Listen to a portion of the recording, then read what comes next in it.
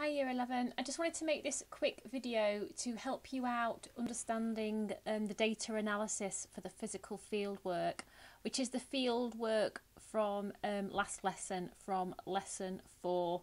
And the reason I just want to go through this with you is because I do think it's difficult, and one of the main reasons it's difficult is you did the coastwork over lockdown in year 10.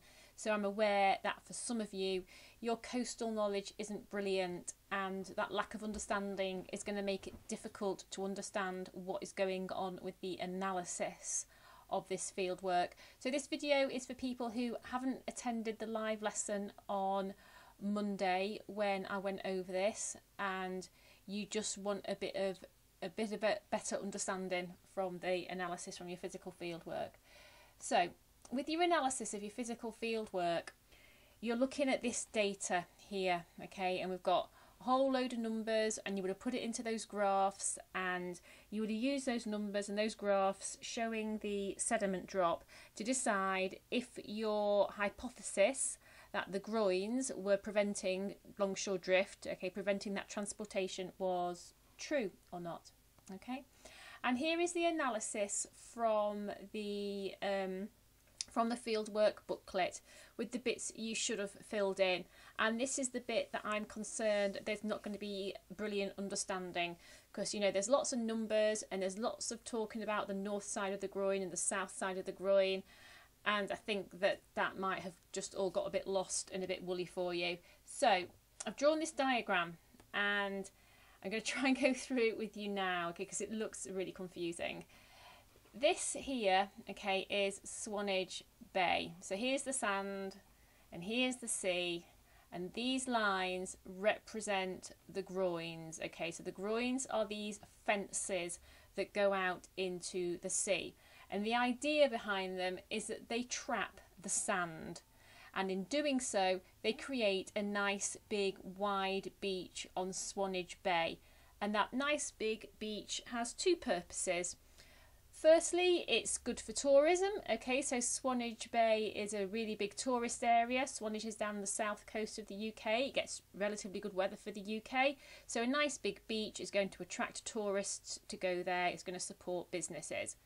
It's also, by creating a big wide beach, you are creating a natural sea defence, because when the waves are coming in, if there's a beach there, the land is a bit higher and the waves aren't going to reach as far up the beach and be able to attack the land at the back. Okay, so a nice big beach is more friction for the waves to have to go up, and therefore the waves are going to lose energy.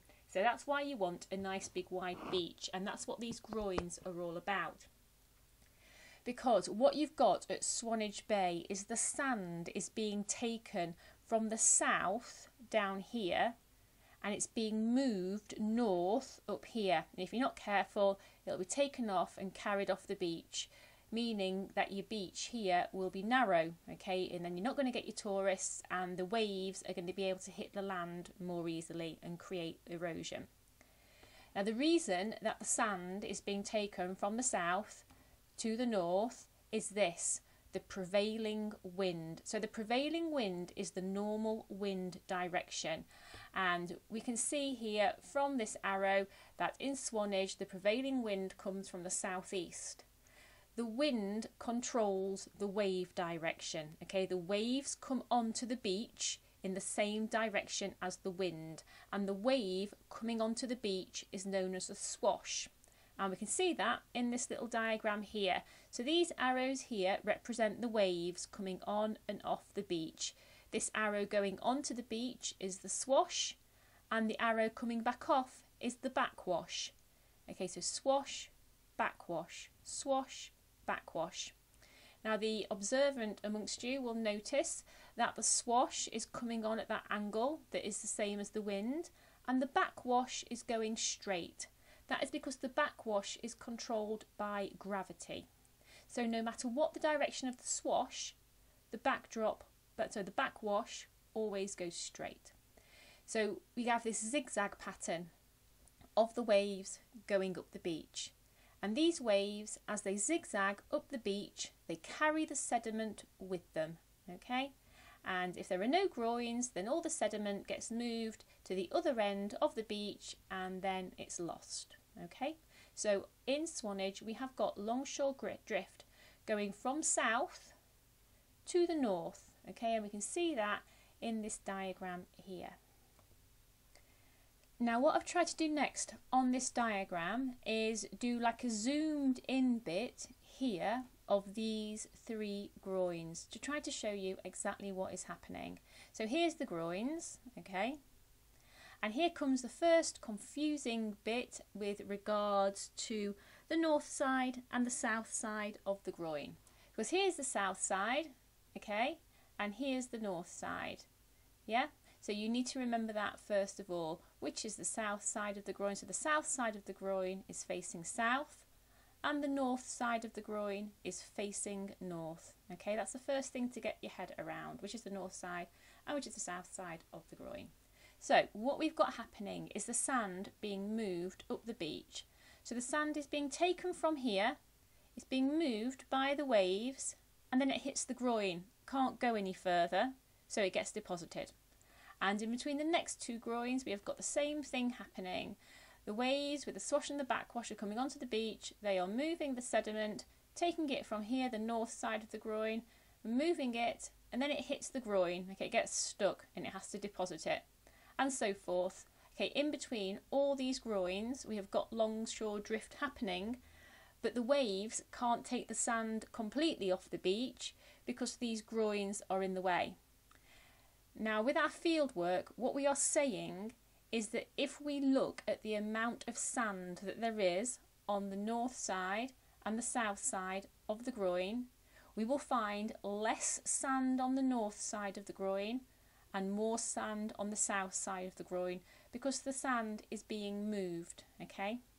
But we can't measure the height of the sand because we don't know where the sand starts. So what we have to do is we have to measure the drop, okay? So we're measuring the sand that isn't there rather than the sand that is there. And then this again is when it can become a bit confusing because you are looking at a big drop here and a little drop here. Okay, so you get a big drop on the north side because the sand's been taken away, and you get a small drop on the south side because the sand has been put down. So this means when you look at your data, the big number, okay, the bigger the number, the less sand there is, and the smaller the number, the more sand there is. Okay, so that's difficult to get your head around. Now, if we look back at our data, that's what we should see. And if that is what we see, then our hypothesis has been proven because the sand will have been taken from here and it will have been stopped here. So let's have a look at our data. Okay, and we can see from our data that the north side has the bigger drop and the south side has the smaller drop. And that is the case all the way along. We've got one where it's a little bit similar.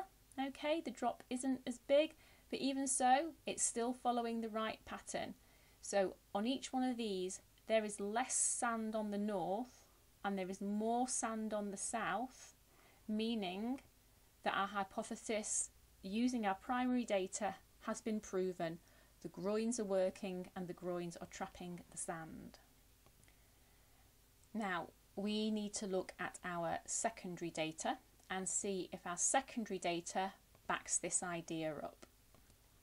So this is our secondary data. It is a picture taken from up high of the beach and it's been taken by somebody else, okay?